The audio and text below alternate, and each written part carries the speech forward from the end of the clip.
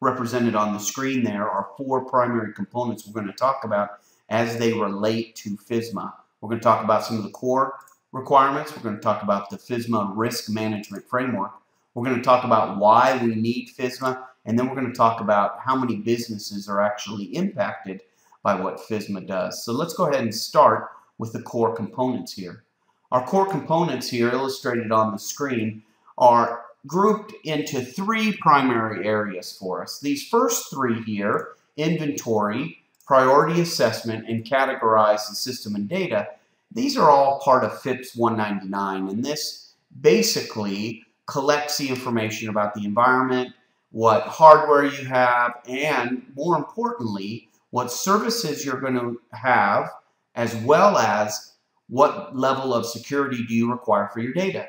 So when you put all of those together, they develop and fill in this FIPS 199 form, and it tells us where the low benchmark is. So for example, if you're looking at an application and you have all of the areas, remember there's low, moderate, or high in FISMA, so all of them require low except for one that requires moderate security, and you tell the difference between low, moderate, and high by looking at the 800-53 controls and seeing what exactly low, moderate, and high does. So let's say that, back to the example, you have one moderate, then the entire system has to be FISMA moderate. So that's kind of how that works. The next section are the controls themselves, the NIST controls themselves. And this section allows us to develop and determine the risk to operations. We're going to talk more about this in continuous monitoring. We're going to talk about the development of new controls, of legacy, of controls to manage a legacy environment, and to customize these controls to the customer's environment. So the initial set of security controls outlined in NIST 800-53 are the security controls that we use as a core component of a FISMA low, moderate, or high. So if you've heard this word, NIST, just know that NIST is kind of that core foundation, those security controls, 200 to 300 of them typically in a FISMA moderate, that allow you to get that authority to operate. And then the third area here within this core components is monitor. And monitor is relatively new, introduced in 2012 to the NIST control sets. And it basically says, I want to have continuous monitoring, change management, and reporting so that I know as an authority, one who gives authority to a federal agency to operate, put their services online and their data at risk, I want to know that those environments that I set up here under the initial controls and that I prioritize here during my FIPS analysis and assessment phase, that they're all still being protected. So the continuous monitoring is a key new component, but very important in the FISMA business. So let's go ahead and look at this risk management framework for a moment.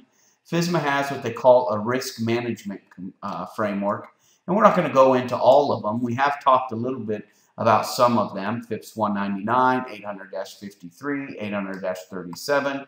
And so these are some of those core components that make up the risk management framework: security categorization, security control selection, etc., assessment, implementation, documentation, continuous monitoring, things of that nature. So that's the risk management framework, and it's important when you talk to others about FISMA or you are trying to learn about FISMA that you understand what the risk management framework is.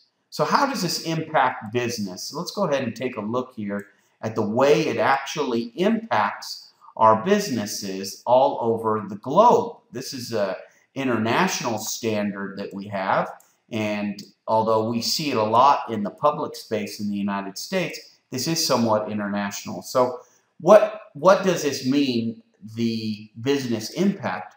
Well, it requires all networks to do due diligence and absolutely ensure that they are secure in diverse environments. And the areas of our society that are impacted and those other type of certifications leverage these same NIST controls that we're talking about for FISMA. So for example, common criteria, NIST, CMS, HIPAA, All of these use components of the NIST 800-53 security control sets.